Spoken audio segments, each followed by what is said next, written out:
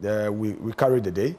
And on the issue of the tax waiver, and that is where I think that I have a very big problem with our colleagues. You see, how so? We're talking in about this country, how much? Is it 250 million? Don't let us talk about how much. But you can't have the conversation without talking about how much. I'm saying that you don't have to talk the numbers. If you talk about the numbers, you get it wrong. I see. You would oversimplify it and you get it wrong.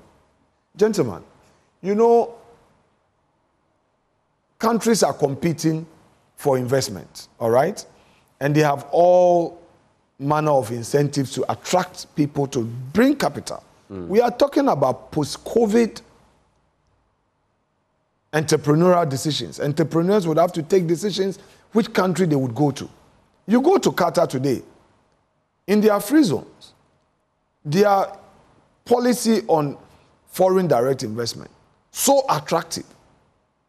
Tax waivers, you know, first 10 years, you are not supposed to pay your tax on profits and all.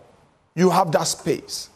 Now, this government introduces the one district, one factory. The aim of it is to create a space for businesses to thrive. If you give that incentive, that money, that capital is invested in the business. That is why I'm saying that don't quantify that, oh, government is giving tax incentives of 300 million. Oh, that money could have been used for something else. You get it wrong. I see. When you give a businessman the space, you are allowing him to employ more. You are allowing him to expand. That is the rationale behind it. Okay, so the rationale is clear. Let me just halt you. We have the Free Zones Authority, right? May I finish the point? Let me talk about. First of all, let me finish the point first. Go ahead. Now, we bring this. We have 42 companies, and then all of a sudden, the minority will say, "No, you are granting tax waivers of so much, so we will not allow." There are factories that are at various stages of completion that are going through frustration because the equipment are there, the law has not been passed. There's no resolution to support. In my own constituency, an Indian company has come establishing a tissue factory, the first of its kind in West Africa. And this tissue factory is going to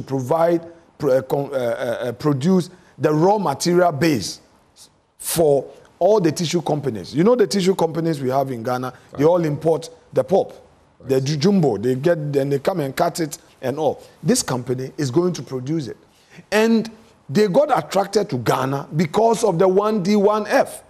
I see. They are almost 60% done. And we are in Parliament, you know, dragging our feet. There are many other companies going through the same thing. I am feeling it because if this company is completed, they will start employing my people. The companies that are importing will not have to import. So the pressure on the city would go down. And if they have that tax incentive, they will be able to, you know, do their phase 2 and employ more.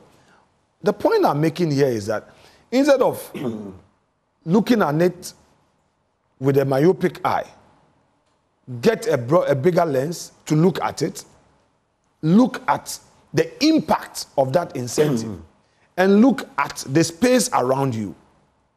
Are other countries offering similar incentives? If they do, they would go.